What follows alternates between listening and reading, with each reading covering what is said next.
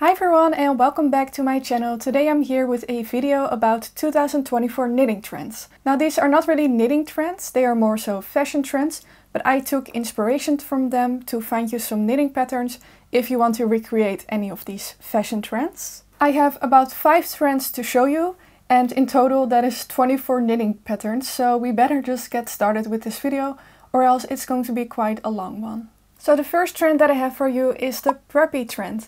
So maybe you have already seen this, but a lot of people are wearing more preppy styled clothing. I saw a lot of polo stripes, so in navy, white or black and white. Then there are also a lot of people right now wearing the collared shirts, the polo shirts. So when I looked at some popular clothing websites, I definitely saw a lot of these pieces pop up. So you can wear the preppy trend in multiple ways. The first one, like I said, is to have a collared shirt, to have stripes, but then I also saw a lot of boucle cardigans and also a lot of sweaters or tops that had a big collar with ruffles, so then it's a little bit more on the, well, to say feminine side or girly side. For the boucle cardigan I do have 3 patterns that you can knit. The first one is the Audrey jacket by Coco Amour. This is knit in a bulky weight yarn on 5mm needles and it comes in 11 sizes. The size range will fit a 75 to a 150 centimeter bust.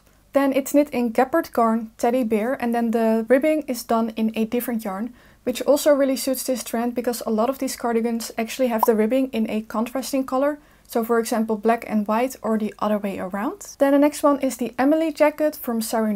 This one is also knit in a bulky weight yarn on 5mm needles. She also uses the gabard garn teddy bear, funnily enough. The Emily jacket comes in 9 sizes to fit a 90 centimeter bust to a 170 centimeter bust, so it is more size inclusive than the previous one. And then another really nice thing about this pattern is that she has made 2 different samples, and one is lighter and one is heavier. So you can find whichever one will suit you best. And then the final boucle cardigan pattern is the Dolly cardigan by Mochi Knits. The Dolly cardigan is knit on 6mm needles with drops alpaca boucle held double. Then this pattern comes in 7 sizes, ranging from an 82 centimeter bust to a 126 centimeter bust. So in that sense it's not size inclusive at all. So the only reason really to choose it, in my opinion, is if you wanted to do this specific yarn. Then like I said, the next possibility to take on the preppy trend is to have big colors or contrasting colors and just really frilly cute things overall. The first pattern that I've chosen is not really a color, but I thought it was a really good alternative for if you want to take inspiration from this trend, but then a ruffle color is not really necessarily your thing. So this is the Vintage Frill Socks by Camille K, but it's a really cute pattern if you just want to have a little inspiration from this trend.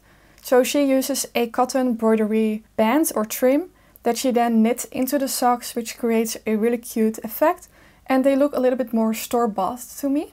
It comes in quite a bit sizes, so from a 35 European to a 44 European, and then she knits it on 2.25mm needles with the long yarn wool sock yarn, which is a really nice sock yarn. Then I have 3 garment patterns that you could use for this trend. The first one is the Chantilly vest by Penrose. This is a really cute pattern with a lower v-neck and then the big ruffly collar.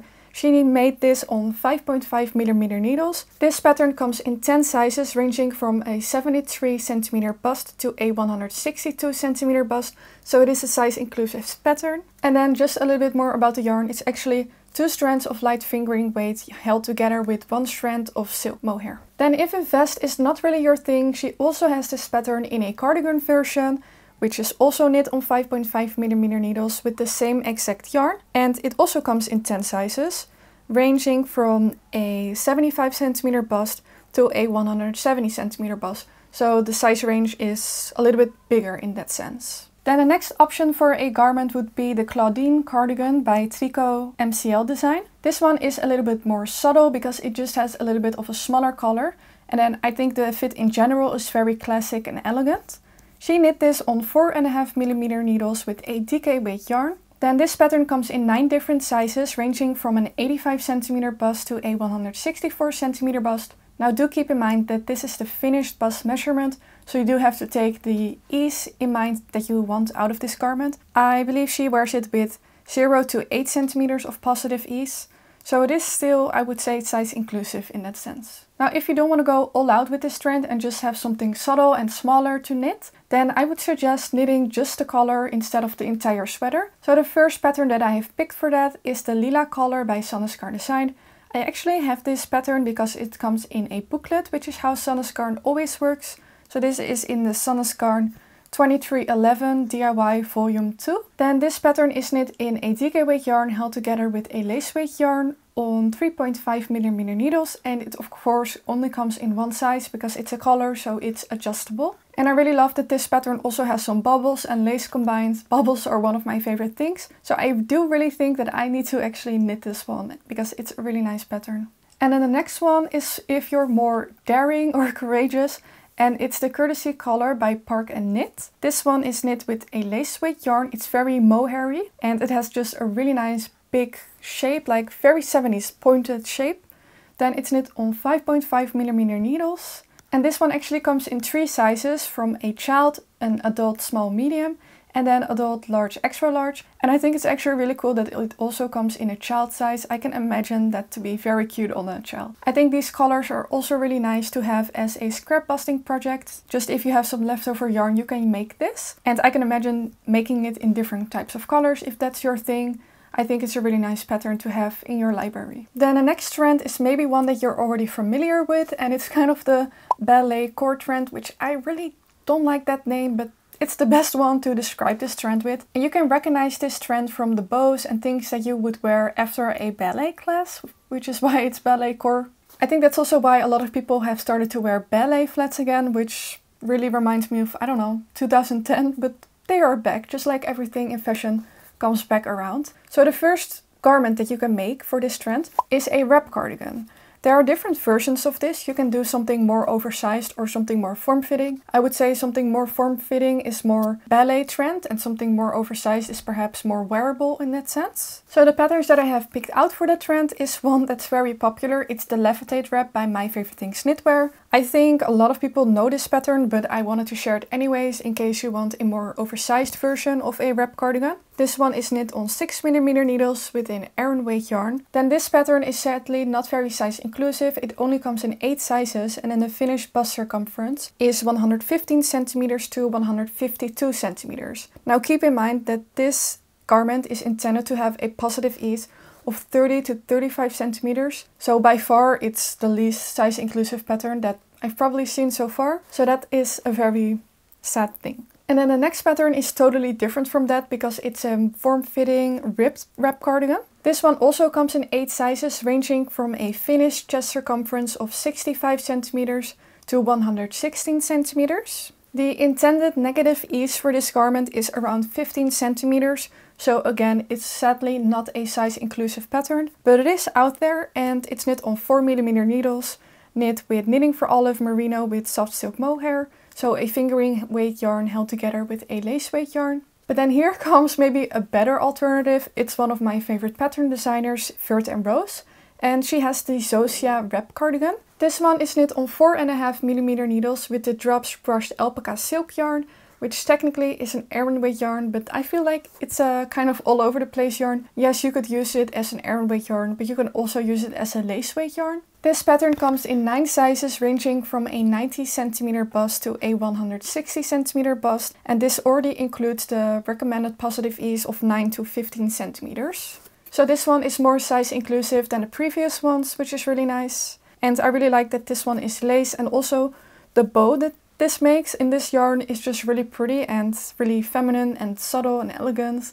And just all of the good things that I think you want in a wrap cardigan. And then the final wrap cardigan pattern is the Clint by Marie-Sette. This one is knit on 4.5mm needles with an Aran weight yarn. It comes in 7 sizes, ranging from a 82 centimeter bust to a 134 centimeter bust, which is the finished bust circumference. So again, we have a pattern that is not size inclusive, sadly. I did really my best to find nice size inclusive wrap cardigans, but I definitely saw that there aren't a lot of wrap cardigan patterns out there. So something to keep in mind, but maybe this is also something that you can figure out yourself if you want to make something like this. I also know Sari Nordlund has a wrap cardigan, the Kutar cardigan, and she knits generally more size inclusive. So do check it out if you want something yeah, that will fit you if you are a larger bust.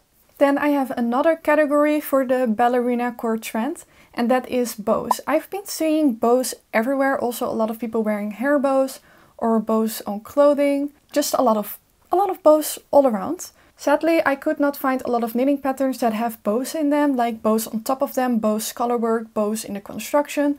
There really aren't a lot in my opinion, but the first one that I found that I thought was really nice is the George's Sweater by Colibri. This one is knit with multiple strands of lace weight yarn held together on 4.5mm needles. Then it comes in 6 sizes ranging from a 90cm bust to a 130cm bust, which already includes, I think, the positive ease of 5 to 12 centimeters, but I'm not sure because it's weirdly worded, sadly. But it is a beautiful sweater, and I believe a lot of people get married in this specific pattern because it's really beautiful with an open back.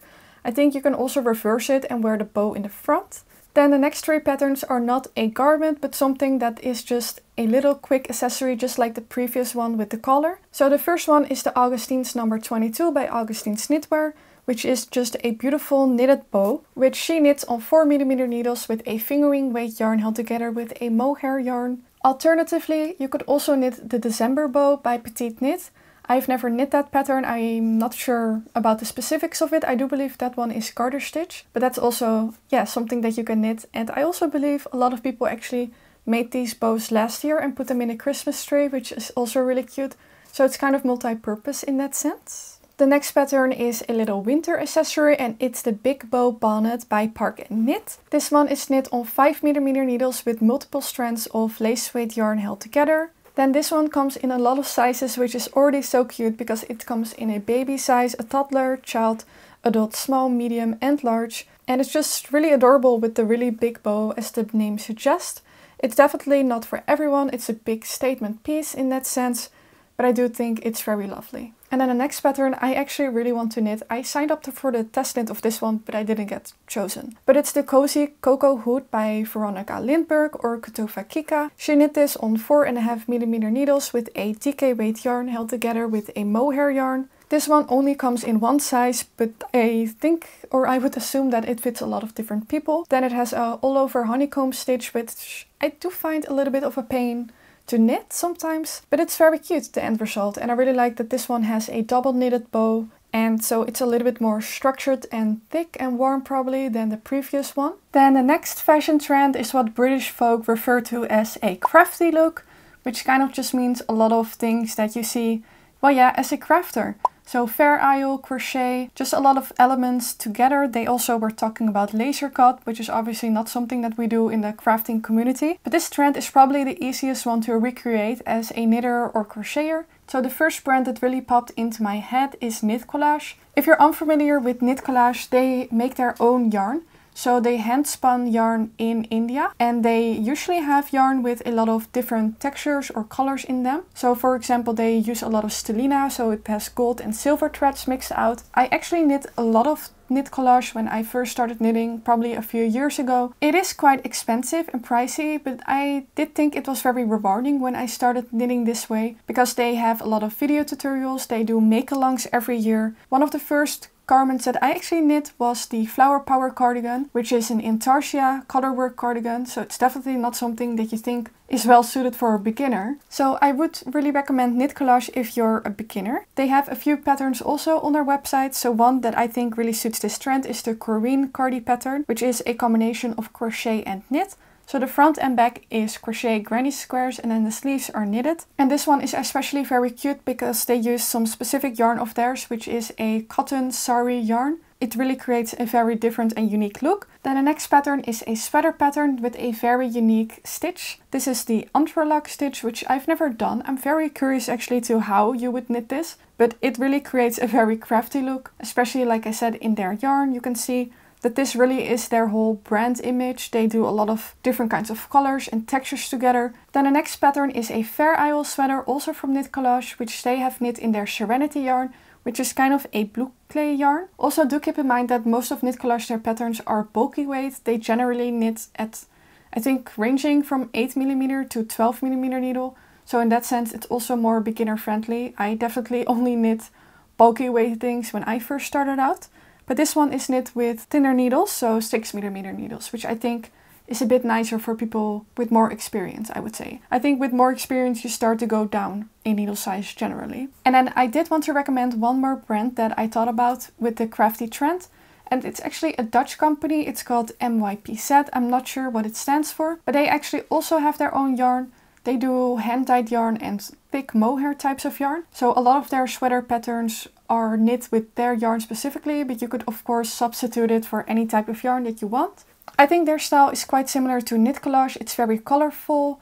Then they do crochet, they do stripes, knitting. I would just recommend checking them out because they are really nice. And then the final trend that I have is the rosette trend. So there are a lot of roses in all types of manner popping up in fashion. You have probably also seen the people that are wearing the little chokers around their neck with a rose, probably like centered like this or the other way, just asymmetrical basically. So there is one pattern that you can use to recreate that, and it's actually a free pattern by Sandnes Garn, and it's just called Rose. It is a crochet pattern that they made in their Mandarin Petite yarn, which is a cotton yarn, and then they used a 4mm crochet hook. I'm not really good with crochet, so I'm not sure if I would be able to do this. I only really knit granny squares or granny stripe, or anything granny is what is in my skill set. But I do think it's really nice, and if you're more experienced or just wanting to have this, then you can make it. The next pattern is definitely for someone that is more experienced in crochet, but I did want to mention this pattern because it's absolutely gorgeous. It is called the Rose Garden Jacket by TS Crochet Design. This is knit with, oh, it's not knit. This one is crocheted with a cotton yarn, an Aran weight, and she uses a 5mm hook. And it's just the most beautiful and special thing because the roses are 3D. It's very unique, it's not for everyone, but if you're willing to go all out with this rosette trend, then this one is definitely for you.